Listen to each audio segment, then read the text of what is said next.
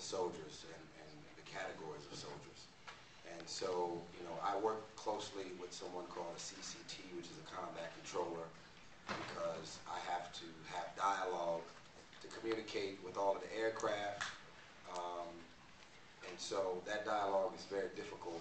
And with Michael's overseeing the dialogue, we got to make sure that we cater to the real, authentic dialogue of the Air Force, but yet create a balance of making sure that the common folks who don't understand that language can understand it too. So it was a bit of a challenge, especially with all the explosions and stuff going on around. It's a real challenge. Yeah, the first one we had a few days out in Fort Irwin, and then the second time we just sort of jumped into it. I was in New York, and we just sort of had a bit of a refresher course, but there are military advisors. Harry Humphreys is out there. There's a number of people from all facets of the military.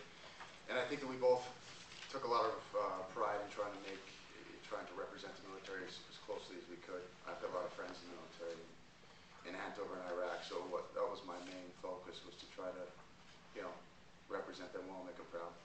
And if we didn't, they would let us know.